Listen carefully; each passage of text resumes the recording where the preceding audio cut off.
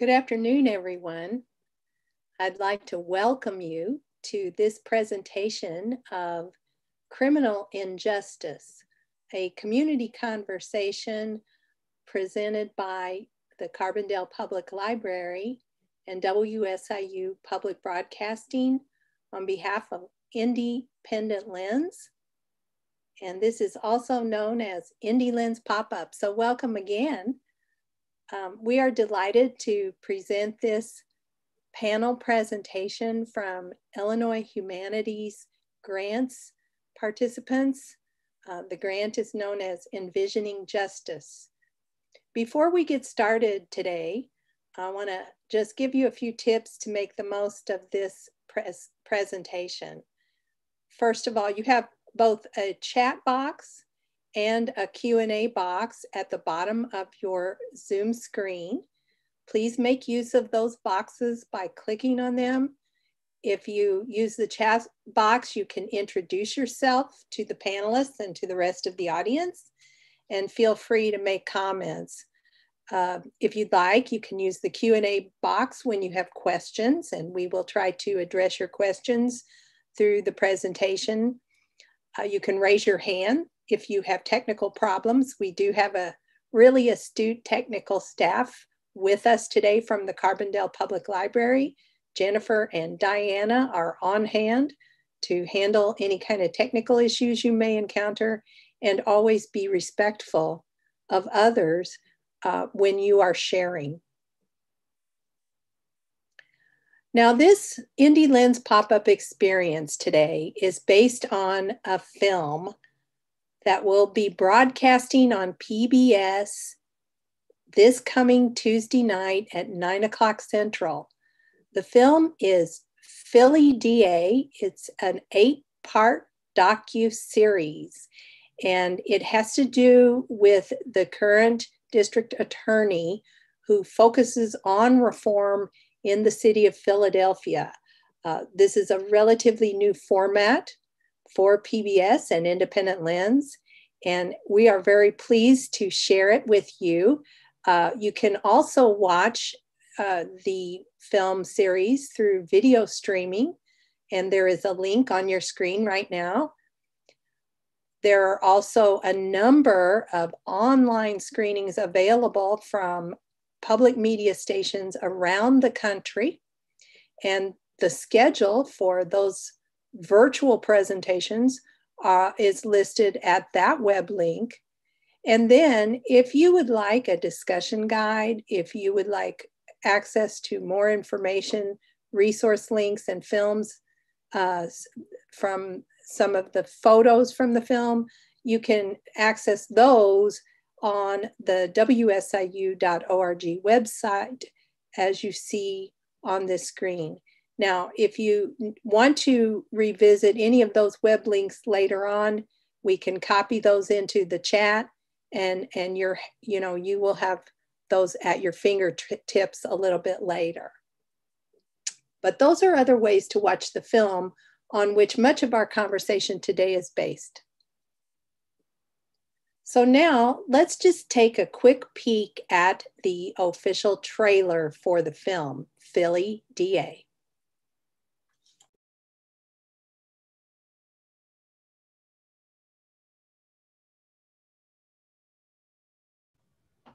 You'll have to unmute, Beth. Jennifer, can we restart, please? Thank you.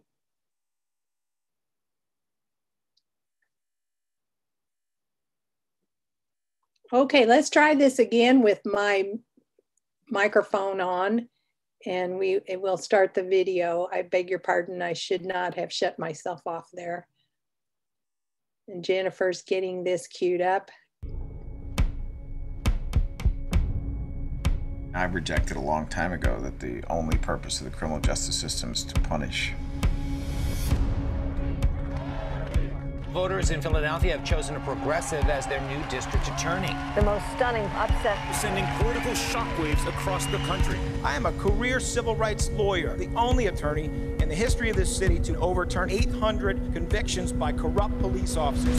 Krasner's a hero to some and a bum to others. He's never been pro-law enforcement. If things aren't working from the inside, you need to bring someone from the outside. What do you think he's trying to accomplish? Anarchy. At this point, there are more people of color in prison or on parole than in slavery at the end of the Civil War. Larry is bringing in criminologists, activists. Everything we do, steady fire, heavy resistance. This will be controversial. Policies that focus on rehabilitation and second chances as opposed to punishment. We're in Philadelphia and there's murders and robberies. Community services may be not appropriate. This DA's office has been too close and too cozy with the Fraternal Order of Police. How corrupt do you think the city is? Anybody who's dealt with this office knows there are secrets. We need to find out where the secrets are. You gotta be kidding me. What is it? All about police officers. There has not been prosecution of police misconduct by this DA's office for 30 years. Right now, Philly police officers think the scales are suddenly weighed down in favor of criminals. If you're too corrupt to testify in court, you're too corrupt to patrol the streets. Who was DA when there were dozens of people shot over the weekend? I was. We're tired, and we want our neighborhood back! When you try to make the right decisions, I'll live with the rest. There's a meaningless, endless cycle. A cycle of trauma, a cycle of pain. Some of the effects can be irreversible. There's no mass incarceration. That's utterly ridiculous. Not one cop is going to tell you that he's on our team. Well, I suggest you don't shoot unarmed people in the back. The DA's office is not a place a social experiment should be conducted. You don't have to destroy the system to get the results you want.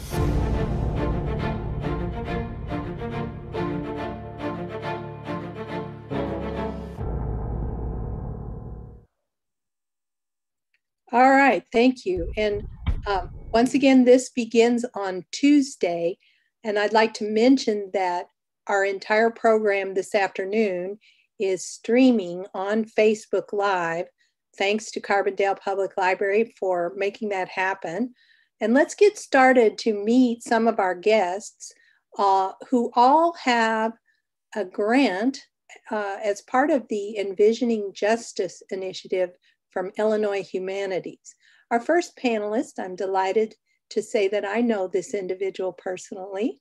Her name is Chastity Mays, and she is sharing a program about reimagining mass incarceration series. Thank you so much. So my name is Chastity Mays, and I am the Assistant Director of the Gift of Love charity.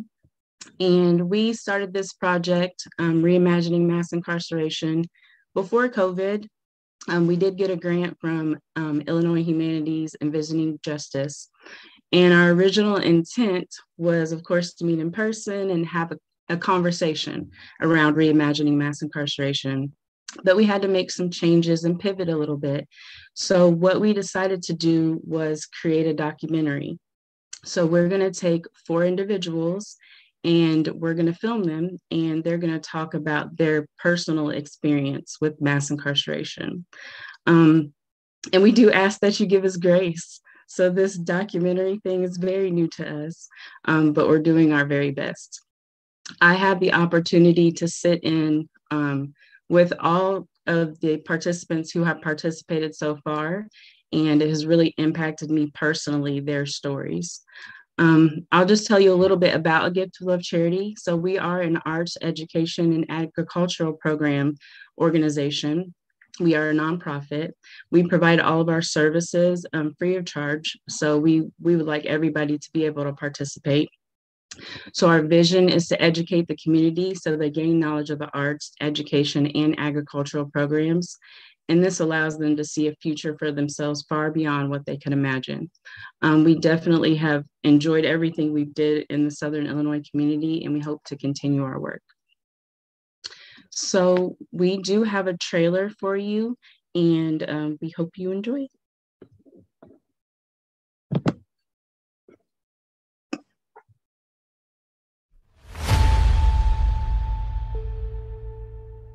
You have that much time.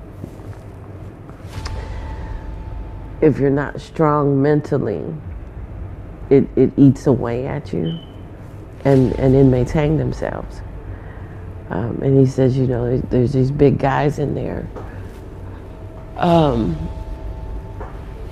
that hang themselves because they can't deal with the time and the environment and the conditions. Sad to say, before I was out of high school, all my friends were arrested. They started going to prison.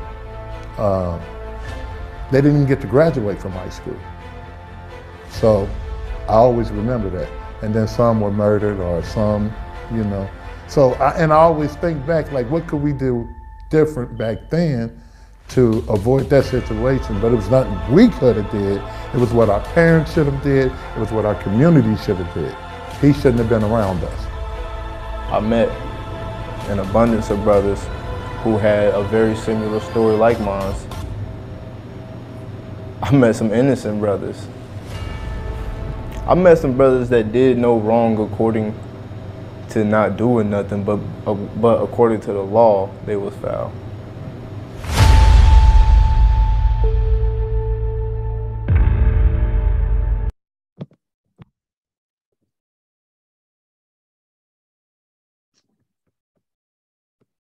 So that was our trailer to our documentary that will be coming. It should be available by August of this year. We still have some finishing up to do with some participants. We also have a YouTube channel that everybody will be able to go to and watch the completed project once it is finished. We are actually also working on a project right now. We got a Healing Illinois grant, and we focused that on people sharing their stories with racism. So starting June of this year, everyone will be able to see the individual stories for that documentary. And if anybody would like to see that documentary in full and have a discussion around it, I do ask that you contact me. But we would like people to go to our YouTube channel and check out our work and look forward to the project being finished in August. And we're just honored that we were asked to be a part of this discussion. We thank you so much.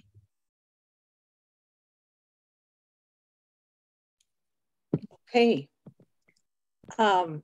Thank you, Chastity. Jennifer has put a link to that information in the chat box. So if you would like to get a hold of that information, check your chat box. We're really pleased that a Gift of Love charity is working in our local area here in Southern Illinois. And now we're going to actually meet a new panelist. Her name is Sherry Stone Mediatore. She is from further north in the state of Illinois and is sharing about stories for freedom, preparing and sharing testimony of people impacted by extreme sentencing. Sherry? Thank you. I'm honored to be part of this discussion. I'd like to say a little bit about Parole Illinois, the organization that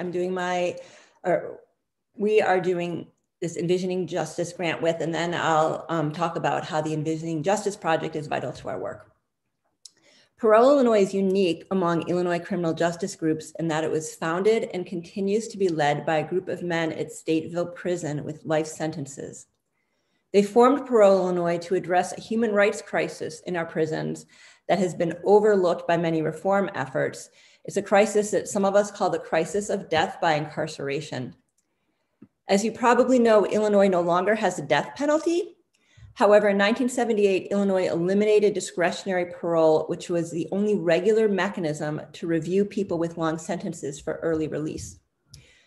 Thus, the state effectively instituted another kind of death penalty, life without parole sentences. We call it death by incarceration because it's basically a kind of drawn out death row.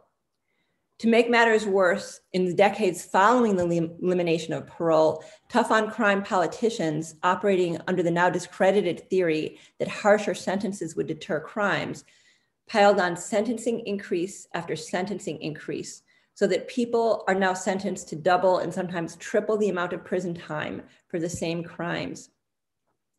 As a result, Illinois courts now settle hundreds of people every year with sentences that require them to spend the rest of their lives behind bars.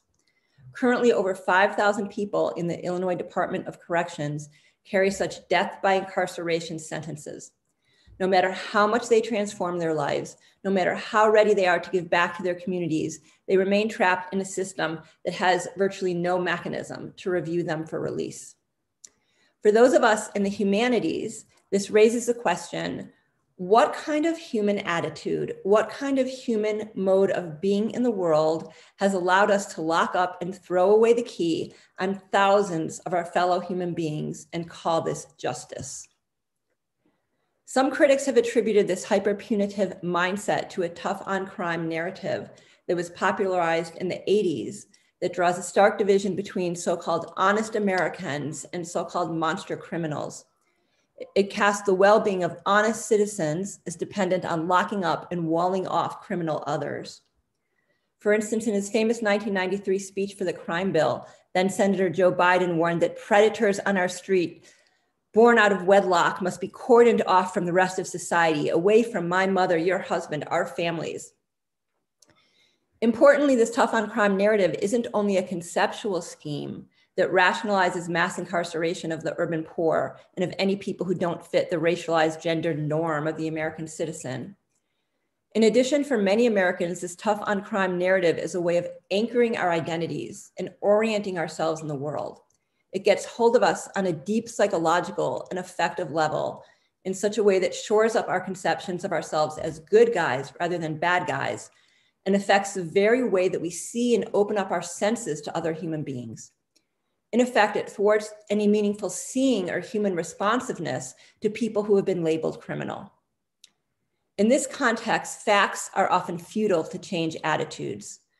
For instance, facts about the low recidivism rates of people who have been incarcerated for long periods, facts about the failure of deterrence theory, that is the finding that longer sentences actually do not deter crime, and facts about human brain development that tell us that the brain doesn't fully develop until people are 25 and that people age out of crime as they get older.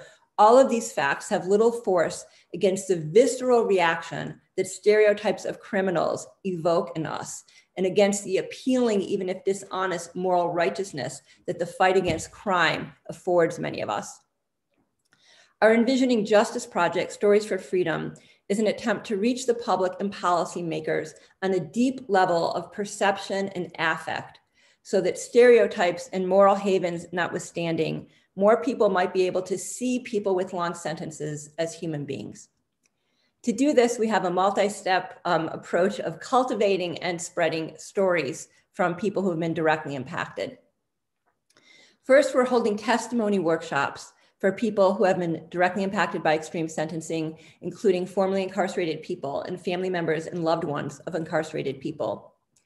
At these workshops, we discuss strategies for humanizing our friends and loved ones.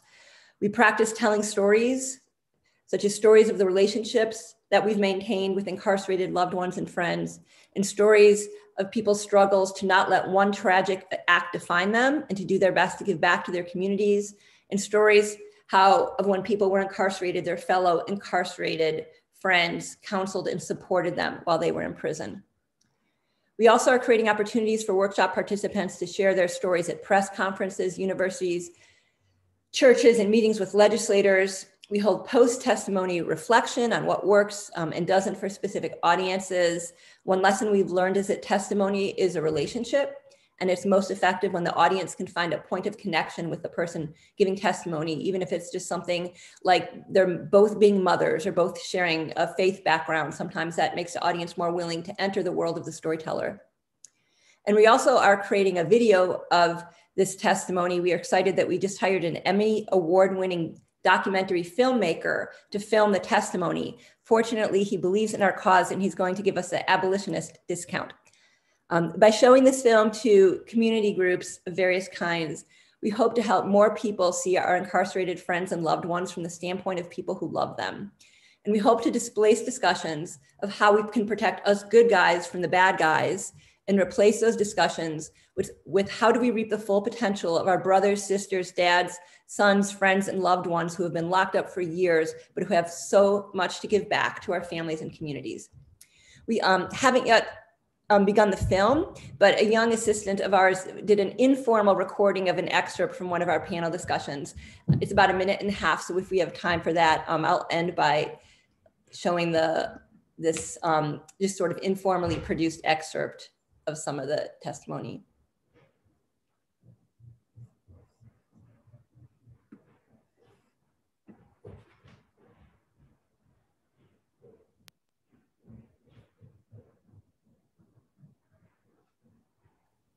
Parole Illinois is focused on the topic of long-term incarceration, and we're focused on the people who will likely die in prison. Excuse me, but it should just be the last 1.5 minutes. It should start at the last 1.5 minutes. There's a whole thing. Oh no, I didn't want to show this. Awful. Okay. My brother, Jeremiah Betts, and my husband, Manuel Metlock, are currently incarcerated serving de facto life sentences. They continually work to be better students, educate themselves, be parents. They have maintained family connections with us here on the outside.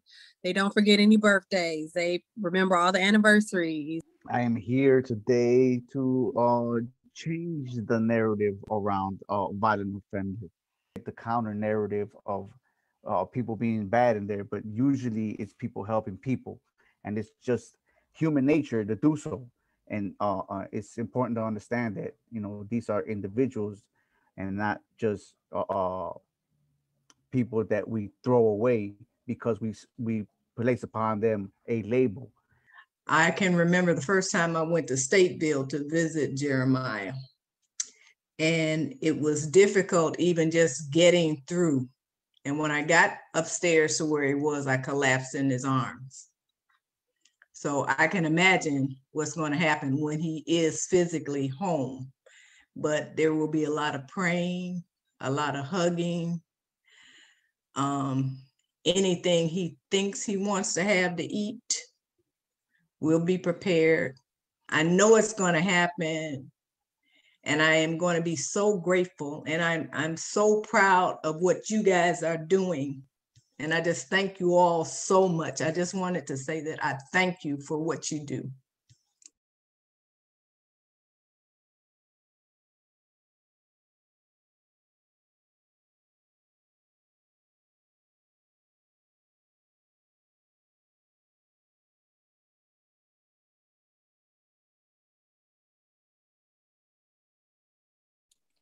Okay, Sherry, anything else?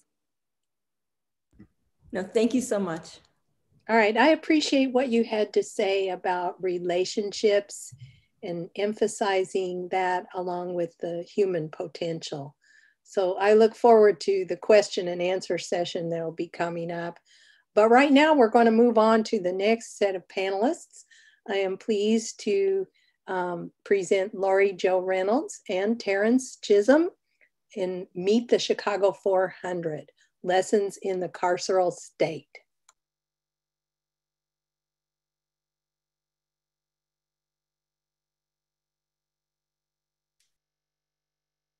Hi, thank you so much. I believe Terrence is going to start.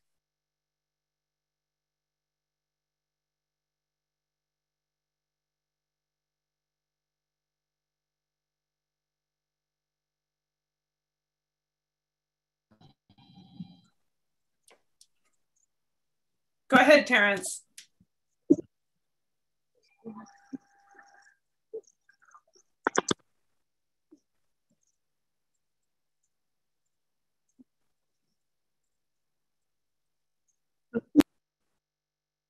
I think Terrence is having difficulty hearing. Hello? I didn't know if I was on yet. Can you hear me? Oh, good afternoon. I'm Terrence Chisholm. I'm the president of the Chicago 400.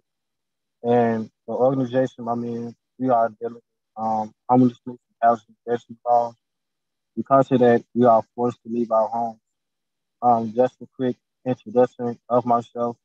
I'm 37 years old. I have 2 sons. I'm a full-time gospel. My conviction was in 2008.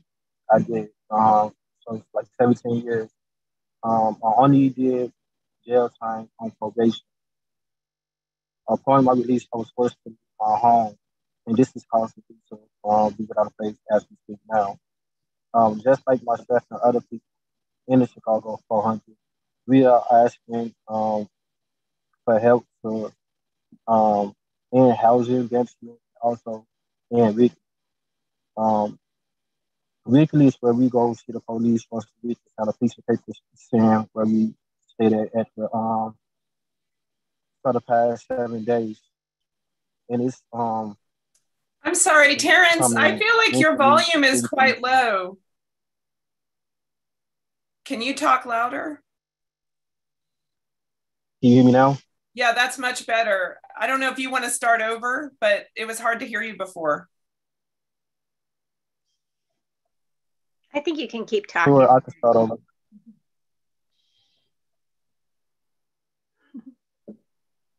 I was stating that my conviction been 17 years now, and up to this point, dealing with registration, have to go see the police one time out of a day on a Thursday, and it's really affected us, especially when you have kids that you have to constantly ask questions, or they asking questions on tour, is you coming home, or why you have to go to the police every week. And it's a mentally and physically aspect, and we are asking for change with these laws, because we don't serve our time. We just trying to be better parents and have a second chance. Once again, thank you for having me.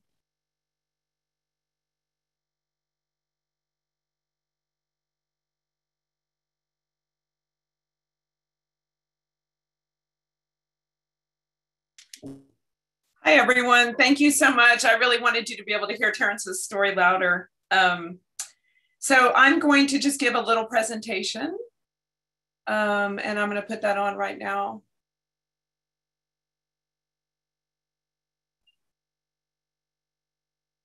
Let's see.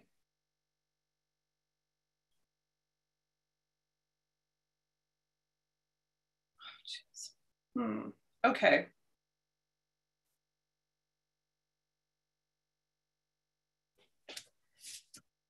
So I don't know if you could hear that carefully what Terrence said, but the Chicago 400 are the people that are listed on public conviction registries who are experiencing homelessness, who therefore have to register weekly. And this is what that looks like at the Chicago police station, where people are lined up. And I just also wanted to say that the images that we're showing here in this PowerPoint came because the Chicago 400 did a show at the Drawing Center in New York last year. And so they did these incredible images. The premise of all of our work is that our criminal justice policy should prevent victimization, support survivors, hold people accountable for harm, and then after punishment, let people rebuild and move on with their lives. And to make sure that's happening, our policies should be evidence-based. And what Terrence was addressing and what the campaign is addressing is the acute crisis caused by residency restrictions. And these are discredited policies that permanently exclude people, and very disproportionately Black men, from most housing for life. And by barring people from nearly all housing, we have had this incredibly shocking impact on the state of Illinois. We force hundreds of Chicagoans into homelessness. And each year we also keep some 1,400 people stuck in prison past their out dates, past their release dates. They're ready to be released because you can't leave prison if you're homeless. We don't let people leave prison and go on MSR if they're homeless.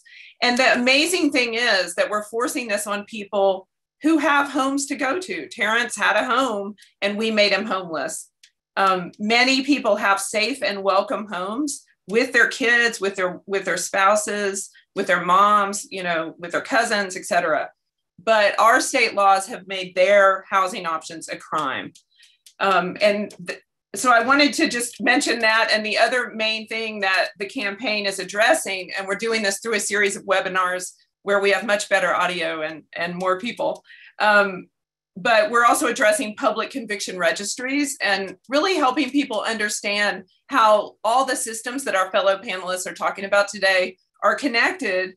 And when someone is released from prison, many people are put on public conviction registries. So these are just laws that require the police to collect personal data and photos from people simply because they have a past criminal conviction, and then put all that information on the internet. And there is an entire police apparatus to collect all this data called registration, where people have to show up at the police station annually or quarterly and give their data to the police. And if you're homeless, you have to do that 52 times a year, which is really difficult, experiencing the hardship of homelessness. So it's really important to see registries as a police project. We're moving people by the tens of thousands to police stations and moving police by the tens of thousands into domestic spaces just to see, if you listed your address correctly. So registries require people with past convictions, free people who have already served their time and been punished, to have this ongoing adversarial relationship with police after punishment is complete, for decades or for life. So Terrence has now been homeless some 17 years, and most of the people in the Chicago 400 who are homeless had convictions in the 90s, in the 2000s, 10 years ago, and they can never get out of the web of the criminal justice system because it becomes an engine of police contact and therefore rearrest, reincarceration, and a huge expansion of the carceral state. And just to put this in a little bit of more context, 47% of Illinoisans have arrest or conviction records. And people have kind of tried to sell these registries as public safety. But how can they be public safety? We're really just listing people with convictions on the internet. We now have violent offenses against youth registry, murder registry, gun registry, methamphetamine manufacturing, arson, and of course the sex offense registry. But gun violence, sexual violence, domestic violence, robbery, child neglect, child abuse are not prevented by listing people with convictions on the internet. And so our campaign is bringing together crime survivors, housing advocates, treatment providers, police accountability activists, et cetera, people committed to racial equity to work together to support the Chicago 400 in challenging these laws. And another big component of these laws, once you start doing this, having public conviction registries, is that, of course, we're seeing incredible rates of people listed on public conviction registries, and especially high rates of Black men. So 1 in 212 men in our state are listed on the sex offense registry now. 1 in 84 Black men are listed on the sex offense registry in our state. And if you look at all the public conviction registries, 1 in 145 men are listed on some public conviction registry, and 1 in 42 Black men. And this is very similar to what happened with mass incarceration, where suddenly in 2008, Pew came out and realized we have so many people in prison. We have 1 in 100 people in prison. And now what we're seeing is we just have so many people on registries. And I just wanted to show one more thing this is what housing banishment looks like in the city of Chicago. This is how much land is blocked off from people after conviction for the rest of their lives. So 1/5 of the people on the registry in Chicago are homeless. 80% of those homeless are Black men, and 80%, those who are homeless are the Chicago 400. And most had stable housing until the banishment zones shifted, and then their housing suddenly became illegal. And most have also already been rearrested and sent to prison for a failure to follow one of these administrative reporting requirements. And what the Chicago 400 asks people to realize is that they carry the laws out. This is this wonderful 7-foot drawing, "We Carry the Law Out," and asking people to stand up for them on Twitter especially would be helpful, but also to just join the campaign. And that's the whole premise of the Chicago 400, that here's some of the Chicago 400 lobbying in Springfield, that they're lobbying for their children. This is our bill sponsor last year. They're lobbying for their children and their futures. And this is a positive thing. People want to have housing, and our state should not be forcing people out of housing. Our state should not be forcing people to go to the police station once a week. So thank you very much. Right, fascinating. Fascinating, Laurie and Terrence. Appreciate that picture. Thank you for shining light on this very complex issue. My heart goes out to the homeless everywhere, including those who are without a home here in Southern Illinois. Now let's, I'm sure a lot of people are going to have questions, so let's move on to our next panelist. Kira Rogers is here, and she is going to share about creation of a restorative justice hub in Decatur. Kira. All right, thank you. Thank you for the introduction. And to the speakers who have all, been speaking before me, excellent job. It's just, this is such a wealth of information that I think everybody can really learn from and benefit just from hearing and seeing how this work is impacting everyone directly, indirectly, whether you thought it was or not. You could at least hear how it is affecting those around you. So I want to just do a short little introduction of just, for this initiative called the Global Restorative Justice Partnership, the GRJP for short. And I'm going to post some information about this GRJP. And so my name is Kira Rogers, and I am the Director of Criminal Justice at Millikan University in Decatur, Illinois. It's Central Illinois, like right smack dab in the middle of the state. And we are focusing on ways to, really just kind of help our area in particular, and to focus more on restorative justice initiatives and practices and things like that, but also how we can sort of focus on things globally around the world as well. We have so many global partners that have been just kind of having these conversations about restorative justice and what this means and how people have been impacted. For instance, we're talking about mass incarceration and ending mass incarceration. In Illinois, we've recently had a lot of law changes in regards to the criminal justice system as a whole. We've been impacted by these things quite a bit. And so people have asked questions, and I'm sure you have too, where you will ask like, well, what's next? What's coming next? What does this mean? And so if we really think about, how why are the laws changing? Why now? Right. And so one of the things that we discuss quite a bit, my colleagues and I all around the world, and I'll introduce the website here in just a second so you can see kind of where we're from and what we're doing. But the conversations that have happened, around criminal justice reform, they're not just happening in the state of Illinois, they're happening everywhere. And people all over the world are actually paying attention in ways like never before, because we now live in a digital world, right? We can connect with people all over in a matter of minutes. And so this is a situation where we now can have these conversations about how someone being incarcerated for the last 25 years, how they are returning home and only to find out that, they were actually innocent. So now what, and how do we actually, how do we progress and move forward with things that were going on, back in 20, 30, 40 years ago to what it is that we see now. And so we will be spending some time as this global restorative justice partnership is beginning to gain some traction here. We are spending some time getting to understand in our individual areas what it is that needs to happen to introduce a space where people can talk about how they've been impacted by incarceration, whether it's jail or prison or both. How the laws are enforced have actually impacted them as individuals and their families. We are discussing how, as we heard our very first speaker today, as Sherry was discussing as well, like how it is that the laws from the get tough on crime approach, how we're still suffering from the symptoms of those things, and how we've really never recovered, even though the country has said that we were moving away from the get tough on crime approach into a more restorative, yet the restorative still kind of felt like punitive.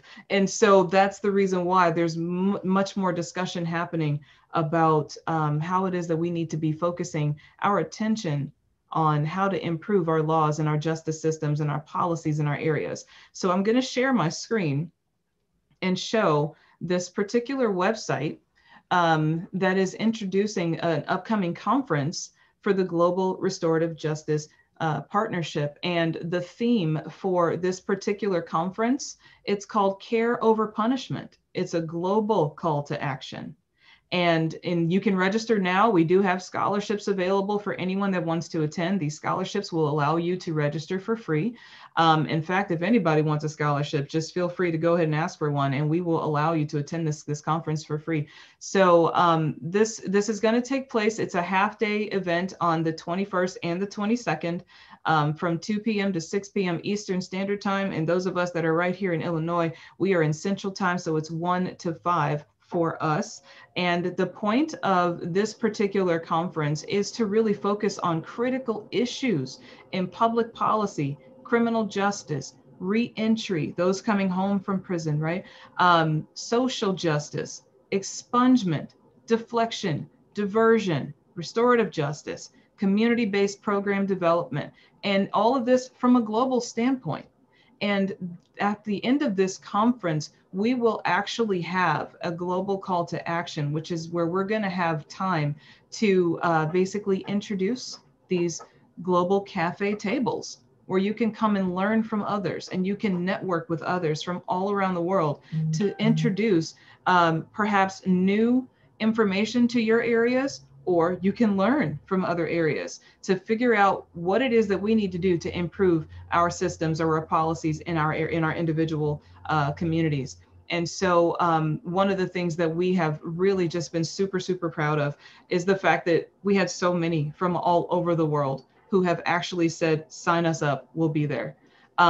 We are hearing from Asia, New Zealand, Mexico, Africa, Northern Ireland, England, the US, of course, Spain, California, Hawaii, Brazil, Singapore. It's the World Congress, the National Association of Community and Restorative Justice, also known as NACRJ. We have our speakers that are already lined up, and we're trying to introduce speakers from, and I'll show you the actual event. Well, this is the event itself, but I'll show you just the conference details. Here's the schedule. The point is to introduce restorative justice, a space to heal, a place to actually develop your own community-based hubs where we can discuss restorative justice, and also discussing the impacts of how the criminal justice system has affected each one of us, whether directly or indirectly. The global cafe tables are going to be part of this particular conference as well, where you can come and learn and listen. We were talking about the art of storytelling a little earlier, right? This is the beauty of having a global conference where you can actually have the space to talk to others. So you will see, just as you can go through the list, and I'll let everybody scroll on your time as well, but just kind of having the space to hear 40-minute presentations from people all over, to discuss what it is that we see in academia, what are we seeing in practice, how we merge the two, and actually how we move forward with this call to action and what comes next. We often have those feel-good moments, right, where people get together and they discuss, how this is all looking right now, and we feel good for the moment that we're in. But then things kind of fall off afterwards, right? So this is all about how we get together and pull things together all, to move forward. So you will see here, and I wanted to just kind of show this history of this GRJP and really kind of where we started. Right after the George Floyd case, we were discussing the hurt and the pain that the communities were feeling, and that people were actually thinking in terms of, what comes next for us as a country.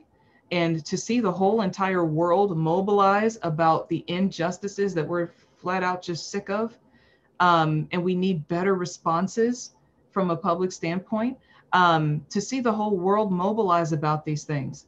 This is where this entire initiative came from. So this new agency, hashtag GRJP 2021, this new particular agency is definitely focusing on ways to promote restorative justice all around the world and in our individual practices within our communities. And so you can see our vision and our mission here on screen. And then we also have a growing board of directors. I have to update this website because we've had a few more over the past couple of days to say, sign us up. So here you will see, the individuals that have come together and right here in Decatur, Illinois. And then also too, we have Washington, DC. We have Hawaii, we have Kathmandu, Nepal. We also have another individual from Hawaii, and then we have a few from just the World Congress, other speakers that are going to be attending. So I just want to show you just a little bit about them. This is Cedric Faussard from the World Congress. He's over in France, and he's going to be joining our board as well. And he works with over 10,000 practitioners all around the world to come together to discuss criminal justice and public policy and advocacy for those who are coming home, those who are affected by unfair laws and policies that have existed, those who have been impacted by the othering that has taken place. It's the sense of us versus them, right? The othering. This is what they discuss in these particular meetings. And so we will just have a few others as far as keynote speakers, those that have really been doing this work for the last 20, 30, and 40 years. So you might have heard Kay Pranis, you might have heard of Dr. Bakisha, but that's basically what it is that we are going to be doing at this particular conference. So registration has been open since the 1st.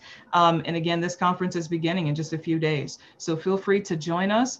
We're going to be posting information about upcoming webinars, trainings, workshops. We will also be posting any kind of publications and any new, we have others too that are very interested in the documentaries and different docuseries that occur as well. So we'll be posting that information on the site, as well as a schedule of events of different things that will be coming up. But the whole focus, as you can see on the very first part of this, website, the whole focus is to discuss what it is that it's our responsibility, what it is that we are responsible for to change our policies, our outcomes, our laws, our programs. This is on us.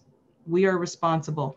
And so if you ever want to just kind of see what we're up to, feel free to log into, to join the site and also join us, GRJP Connect. Enter your email and hit the subscribe button, and we will send you monthly updates just to see what we're up to in any way that you can get involved. So the point of getting involved is to, again, hear what's going on around you and see if you ever want to get involved. We now have a global space where we can do this. And it doesn't matter what area you live in. So I'll stop the share because I can go on and on for this. So please feel free to reach out if you have questions. Our contact information is also on that particular website. And again, it is grjp.org. So feel free to join us and reach out, and hopefully we can become partners. So thank you so much for this time to share this. Great, Kira. I'm so glad to know about the work that you're doing to advance the culture of care in our world. I think it's so impressive that you've pulled this conference together that brings experts from around the world. So I intend to visit your website and follow up after our meeting today. Thank you. Next, we're going to move on and meet Shez Rumpf and Larry Burnett, who are speaking about Downstate Convening on Higher Education in Prison.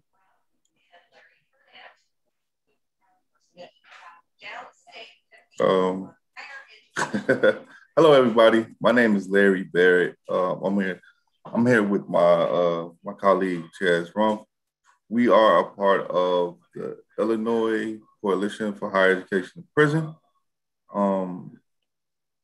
And I guess I can kick it to you, Shez.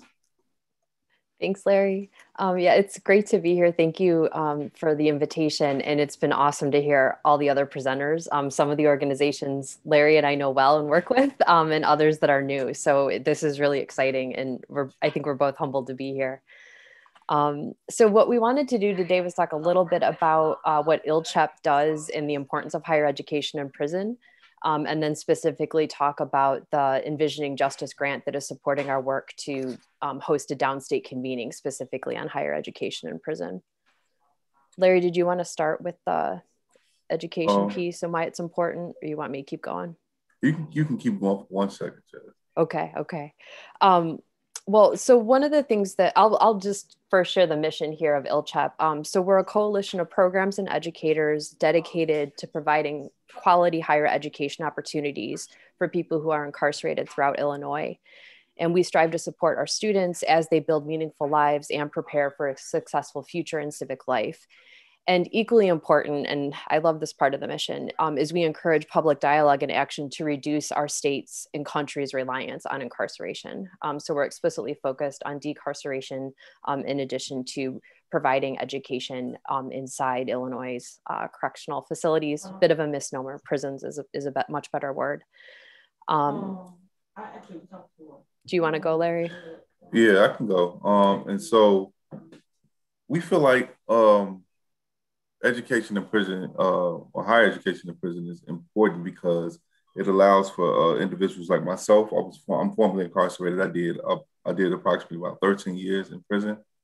I was locked up at the age of 21, and so during that time, I was afforded the opportunity to be able to attend higher education in prison program, and it was during that time where I was able to reflect upon who I was and started to map out who I wanted to become. And so this isn't an opportunity. Well, a lot of people have this misnomer of higher education being a place where a group of people come to be able to save a person's life.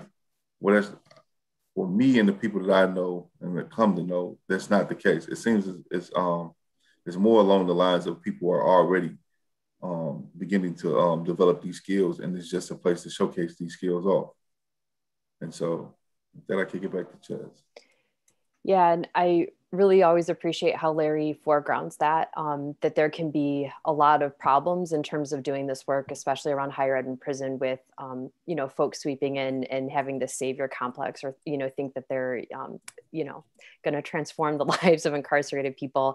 Incarcerated people don't need that. They need resources, they need humanization, they need access to resources. And so really what we see from ILCHEP is that higher education in prison is a way to do all those things. And I think more specifically to connect to what some of the other presenters have said already, there's already been this theme about the importance of relationships and the importance of humanizing folks that are incarcerated or formerly incarcerated.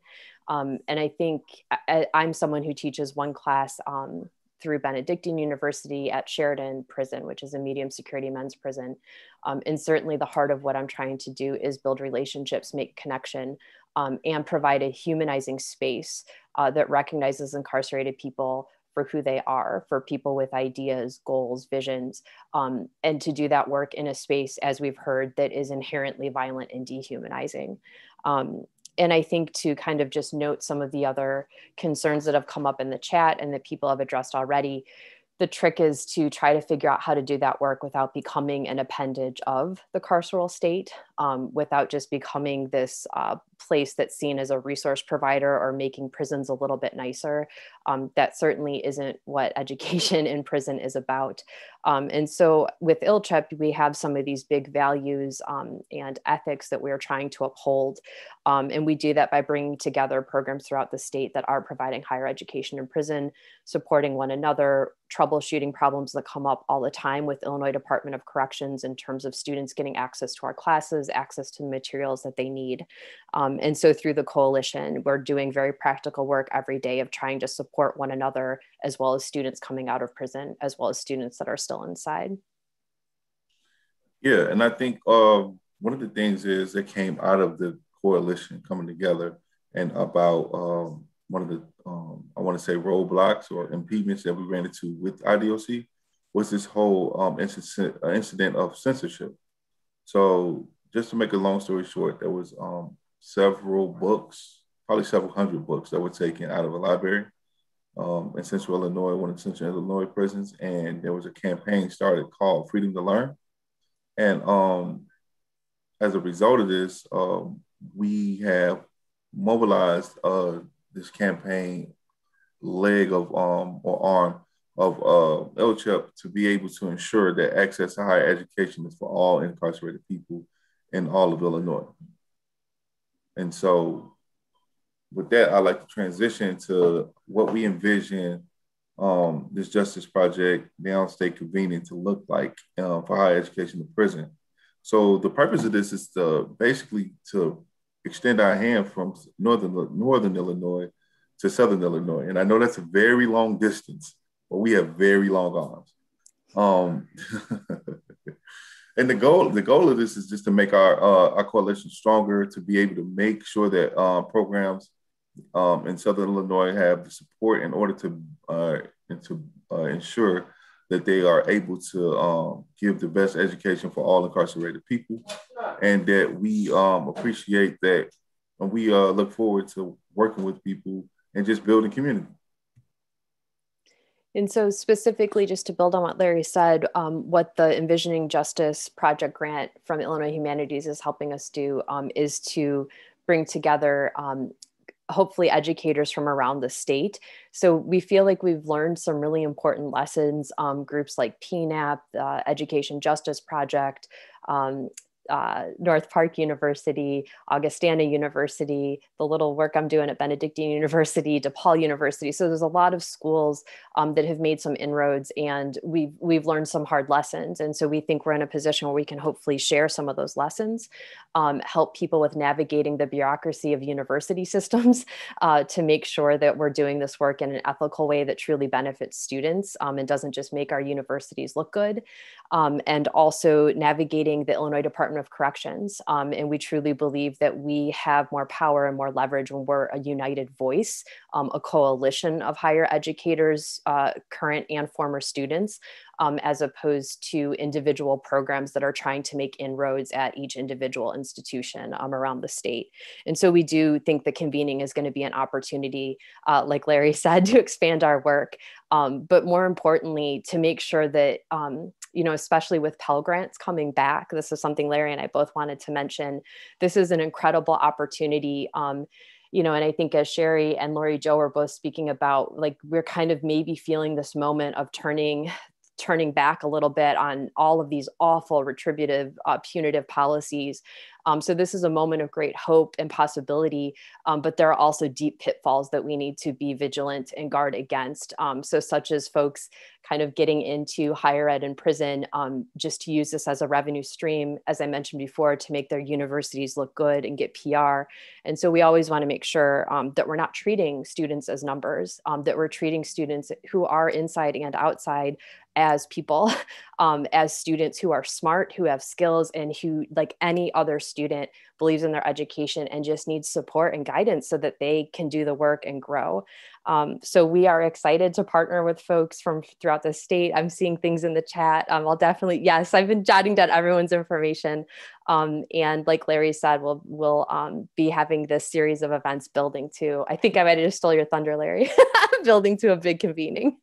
No, I mean, just to put it all a nice bow on it. I mean, we look forward to building what people have termed. I ain't gonna say we created the term, but this prison to school pipeline and just prison to love pipeline. Like what we think of and what we envision is to be able to support people while they're incarcerated and give them the necessary tools that they need to survive in life.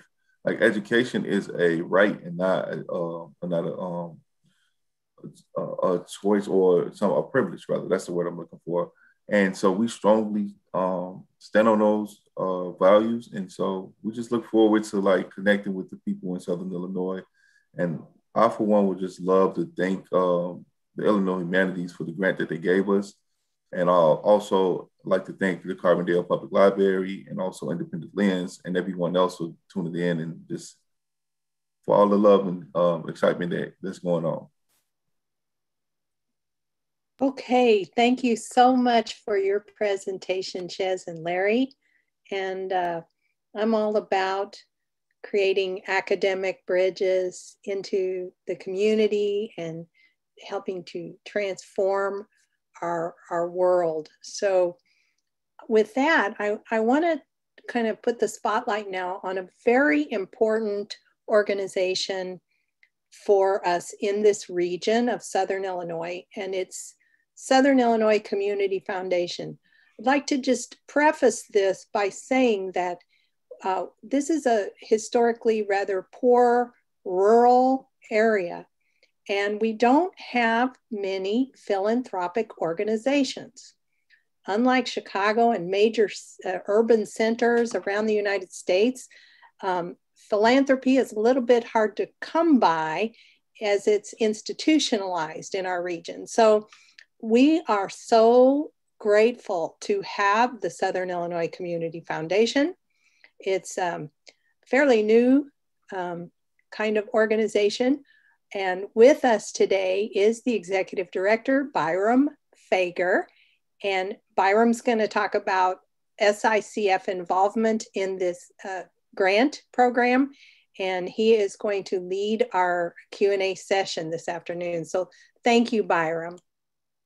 Thank you, Beth, and thank you, everyone, for being on here today. So the Southern Illinois Community Foundation is focused in the 17 southernmost counties of Illinois. And so I just put in the chat box myself that for Illinois CHEP and GRP. And actually all the panelists, we are definitely a partner that is willing and able to participate with you. Even Chastity Mays today, even though we're here not too far from each other, is the first day that I've got to, I can't say meet her in person, but I got to see her, and she, we've talked just a little bit on the phone, but we definitely are here to help with these type of community convening events and figuring out how to get more people together. The other thing I would say is for us with the Illinois Humanities, we received a grant as well to do something that we had started last year called Community Conversations. And these are events much like this today, where we're having conversations on some topics that are basically uncomfortable, but the only way for us to move forward is to have these conversations, to have them with our friends, our neighbors, and with others who have experienced things that I don't know how to relate to without having it explained and having to be able to have that conversation. And it for me, a big part of this is the education. So, there's so many things that have been talked about today, and we have a ton of terms, with mass incarceration, restorative justice, all of these different terms that if I only rely on social media, then I'm going to fail to understand. Even a concept, and I'll just take a second for something like Black Lives Matter. It probably took me, I'm sad to say, 5 or 6 months to truly understand it, because it took someone on one of our community conversation discussions to say something, when we cheer for, when you campaign against breast cancer, it doesn't mean all other types of cancer are not important. It just means today we're focusing on that. And so that was an aha moment for me. And I'm sorry to say it took that long, but it's like that's Black Lives Matter does not diminish anything else, but we have to have a focus on something like this so that we can try to make a difference. And so talking just a little bit, since today we were brought together also by the Philly DA Project, I think there's a lot of, getting a chance to preview the first 2 episodes. I'm looking forward to getting to see it live on starting this Tuesday and Wednesday with the broadcast. But there's a lot of things that in that really need to help us. I think that we need to educate ourselves even further so we don't have to rely on Facebook. So a couple of questions that did come up, even talking about banishment zones. And I think if Lori or someone from the Chicago 400 could give us just a second to talk, you lit up a lot of stuff on that map of banishment zones, but can you give us just a little more detail about what is that? Sure. Terrence, are you available to do that, or do you want me to do that? So I showed you a map with circles around it. And so the idea behind a banishment zone, Terrence, you can pipe up as soon as you're ready, is that people are restricted from 500 feet of living, which is almost 2 blocks, of any kind of regularly spaced public goods, such as a park, a daycare, a school, a home daycare, a place where somebody's taken out a daycare license. I'm missing other things. So when you kind of banish people from one circle after another of regularly placed public institutions, that, people in Chicago 400, most people are parents. They have kids also, their kids are affected by this. But when you banish someone from all of those places, there's nowhere left. But people are still our neighbors. They still live. And what happens is their families then become homeless, or they have to make a decision. Should I be homeless with my child, or should I just not live with my child and the family separates? So I don't know if you wanted to add anything, Terrence, to that. And Lori, while we're waiting, if Terrence doesn't want to jump in, that's fine. Yes, I would just like to add that we do have a bill that Loizo that was describing. In the bill, we are asking one to end weekly registration. With that, we want to go yearly or just end it periodically. I know that would be like a hard pill to swallow. And 2, we just asking to reduce the housing banishment laws from 500 feet to 250 feet. That give us closure and to be able to stay in our houses without being evicted or have to leave if somebody decide to open up a daycare or anything else in that nature, that we won't be forced to leave our house, and that we will be able to reunite with our kids. Because it's one thing to affect us as human beings who been put in this situation. We did our time, but it's another thing to have the society or the world to reject us from being able to be with our kids. So we just asking for them 2 things in our bill. The bill is HB 39. I think Logan has it. She can put it in the chat. And that's all I have to say on that.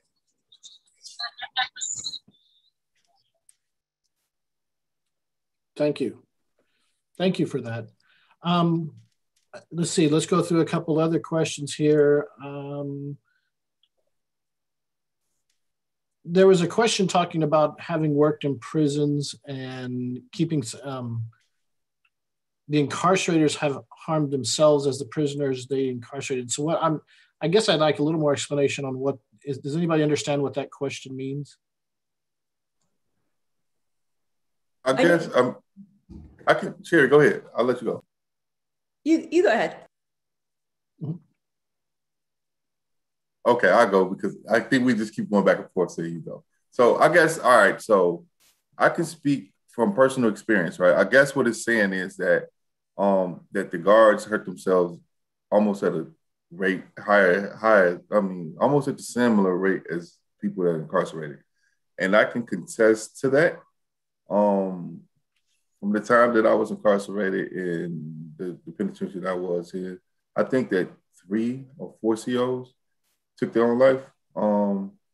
And it's unfortunate because of the high stakes, the stressful situation, and they see the vicarious trauma. So they actually see the trauma that's going on and have to relive that. And so, and a lot of these COs were were in a position where they couldn't do anything. Like the one particular CO that I could really think of, I won't say his name, but he was really for higher education in prison, and he did not understand why the administration was treating the program like the way they were. And so I don't want to say that played a huge role into him taking his life, but the only thing I can say is that a person has, or several people that I know have. Interesting. Okay. All right. Do we have, let's see here. I look at the chat real quick, see if we have any other questions coming up there from attendees. And I don't I don't see anything there. So I would like to ask Chastity just a question. So one of the things I think that's very helpful from what we're doing with community conversations is by bringing it local in that, so that we do see the differences between all the different parts of the state. And Chastity, how are you addressing that to allow people, in whether in Southern Illinois or Northern Illinois, to relate to the topics that you're discussing? So I think, like, I agree with you. I think it's really important, especially in Southern Illinois. Like, that's why our work is like focused on the local area, because sometimes people will say, oh, that doesn't happen here. Especially like, there was an issue with the school resource officer at Carbondale Community High School in our community. And people would say, oh, there's not a school to prison pipeline, or that's not an issue in our schools, but that's not true. And so to have a conversation and just these are your neighbors, these are your friends, these are your community members. So when you bring that conversation to a local level and you understand, yes, it does happen here, it's affecting our community. And if we can have this hard conversations, bring people together, then that's how we create change. Okay, thank you. From the Q&A, from what the Southern region doesn't think, the questioner says, from the Southern region, I don't think has much programming. I know Southwestern Illinois does or did. What other prisons in the Southern region provide any type of program? And we may not have anybody on here today to answer that question.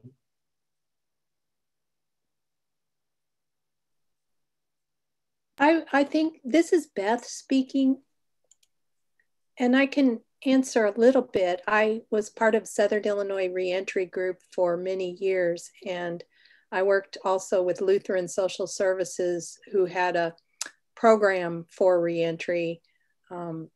Someone else had mentioned, I think it was Dora Weaver mentioned Lutheran Social Services. And I did that as part of my function with the public media system at Southern Illinois University. And I do want to say that I think that higher ed, that your organization can reach into Southern Illinois University for support and assistance. And I think that there are connections to be made here, very practical and tangible connections to be made.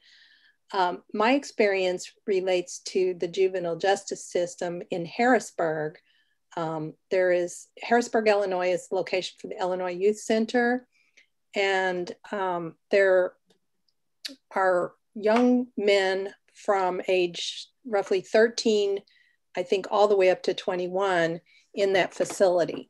When I did work on behalf of public media in that facility several years ago, they had a census of nearly 400 youngsters or young adults.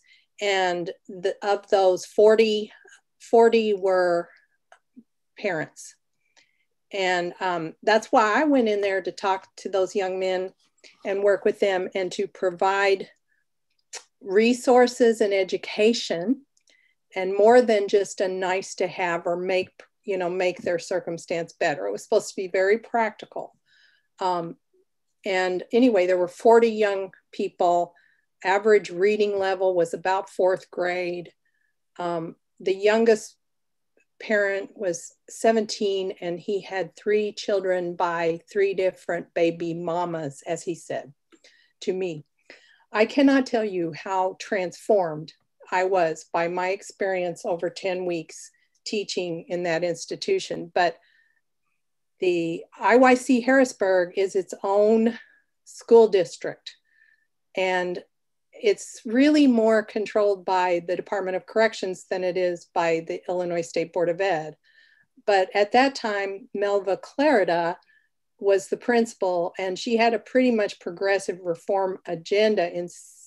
I want to say in spite of the warden, maybe that's not representing it correctly, but she had her row to hoe, so to speak, with the warden in getting, the programs in there. And I was able to work with the other educators in that facility also, and found them to be more or less caring, as I think it was Margaret Henry or someone else was talking, maybe Dora was talking about, the guards also kind of being the neighbors and this and that. So I want to say that there was programming in there. There was a lot of work done down here as it relates to reentry. And I believe it has been sustained to some degree. But this is the work of care and concern. And I don't know if I helped you all by offering that. But it's tough to get programs in because of the trends, it depends on who the warden is. And then it's trendy and then it goes away, or the money, the money flows there, here, there, and yonder. But I'm glad that we're able to connect each other together today. Absolutely. So we also have a question now asking if anyone would like to address the role of the existence of the prison industrial complex in keeping mass incarceration. That's a big one. I don't know if anybody feel up to that one. I mean, I can try. I mean, that's all I can say is that I just think that we live in a capitalistic society. I mean, I think that says it all, right? So you follow the money.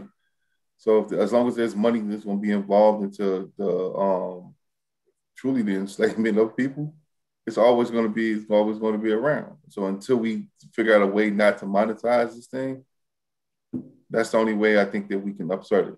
And I think also to add what I think that was Beth was saying, there are other programs in like Southern Illinois, but I think there are a lot of community colleges and and there are GED programs. So just to like clarify that, I just there aren't too many. I don't want to say any because there could be some that I'm not aware of higher education and prison programs. Okay. All right, I want to go talk just a little bit about restorative justice. Say one thing, just with the prison industrial complex question, and there's so much to say about that, right? I do want to point out that Illinois doesn't have private prisons. And so I think what's always important for us to understand, as I'm sure Dora does, is that there are so many ways for people and entities to make money off of incarceration. And so I think oftentimes in mainstream media, the flashy headlines are about private prisons, and we need to think in a much more broad and complex way. And I think, this is something Larry and I were trying to flag with thinking about Pell Grants coming back and thinking about the risk of, while this is an incredible opportunity, there also is a risk for higher ed to become part even more of that prison industrial complex if it turns into job creation for educators or ways to be managing Pell Grants for incarcerated people. So I appreciate the question. And Lori Jo, I know you said you have something to say too.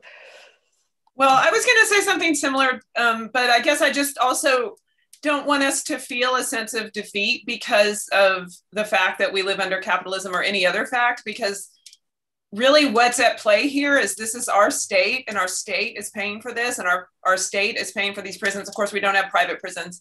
We have other privatized services, but we're paying for the public prisons. We're paying for 23,000 re-registrations of homeless people, of 450 homeless people a year. So, in Chicago, people, our resources, our public safety resources are being spent on re-registering people who are homeless. Our public safety resources are spent on people who are incredible people who have changed their lives in spite of being in prison, still stuck in prison. This is statecraft. This is us deciding what the purpose of our state should be and what we're doing. And I mean, we were living under capitalism in the 1970s, and we had so many less people in prison. We did not have registries. We did not have housing banishment laws. People were actually free when they got out.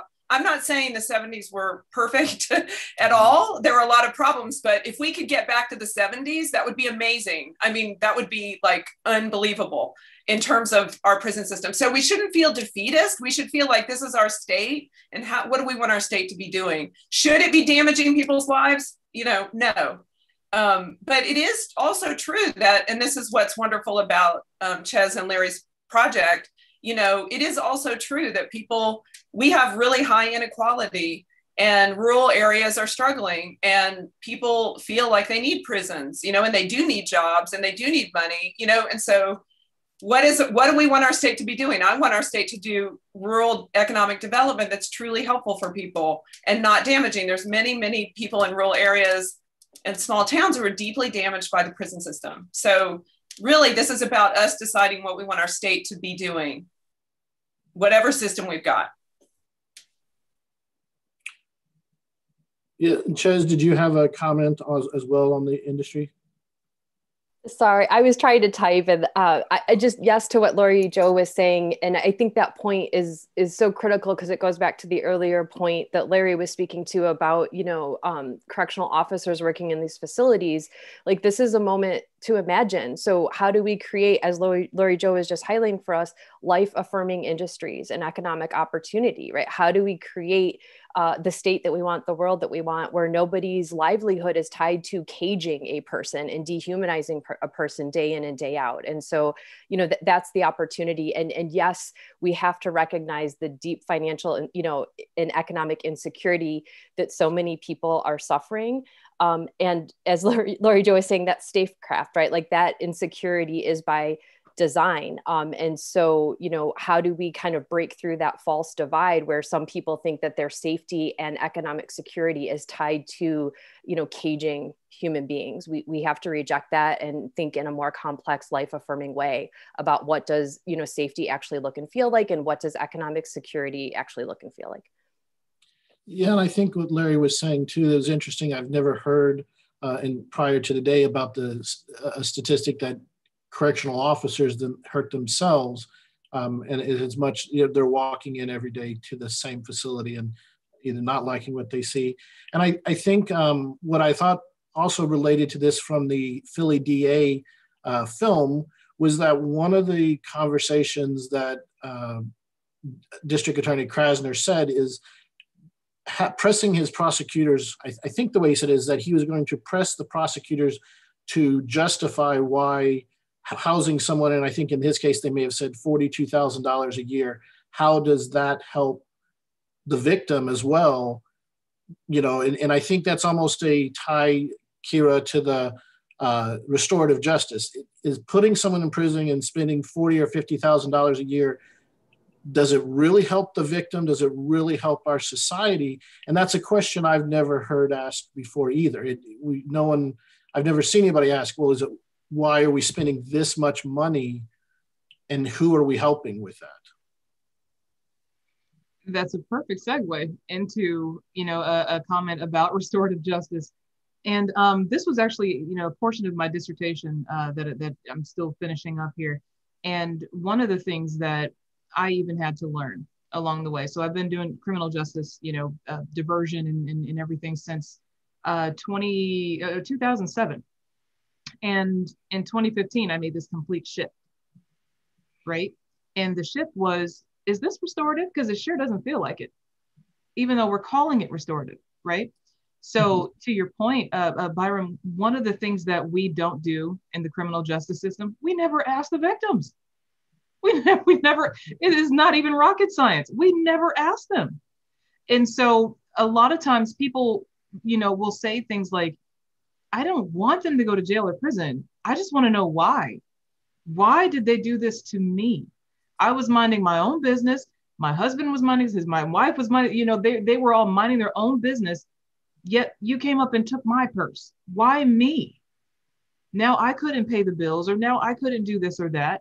And sometimes what happens in other countries is they will provide the space for those who have been affected and those who have been victimized to actually have conversation and dialogue with those who committed the offense. And believe it or not, they solve it outside of a court system.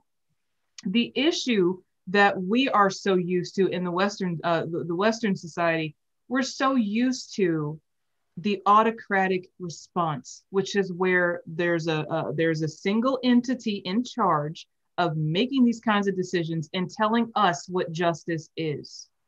And so in this case, we're talking about a courtroom, right? And we understand what courts are and what their functions are. We get it. However, in many situations, the judge never needed to be involved. The courts never needed to be involved. Law enforcement was there. They handled what they needed to handle, and then it went to the courtroom because it's designed to do that.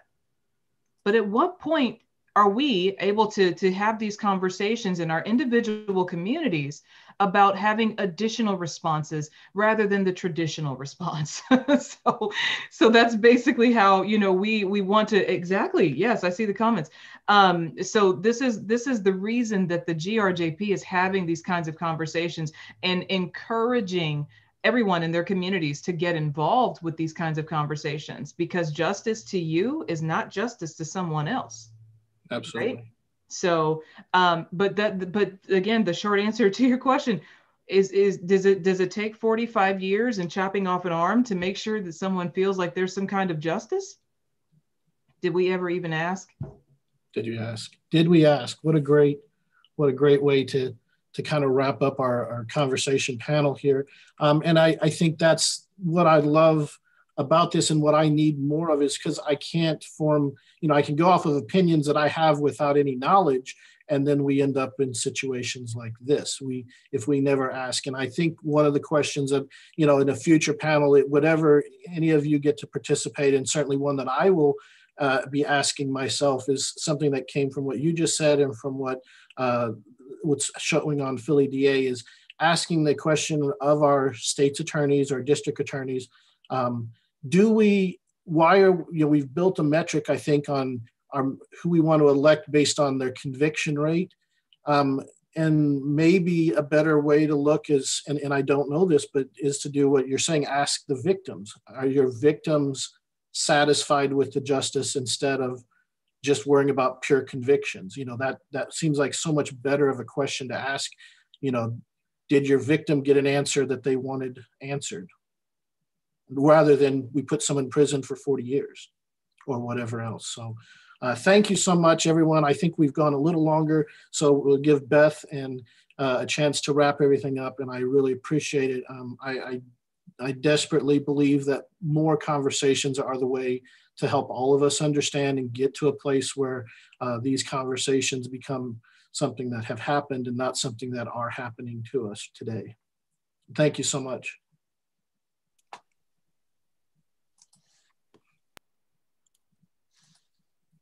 All right, and I think we've opened some doors actually, and maybe started to form some new relationships and connections that will inform us and make us stronger in our quest to overcome criminal injustice. I'm grateful to all of you for participating today. And I just want to put in a plug for the next film coming up, which is called The Donut King, and it has to do with refugees, and it will take place Sunday, May 23rd at 2:30 p.m. It will be a virtual event just like this. Byram, thank you for your work to include comments about the film. And I do believe that we will learn from watching Philly DA. So I encourage you to tune in or check out the website. And if you would like more information, you may reach out to me. My name is Beth Spasia, and I work for WSIU. With that, I think we have come to the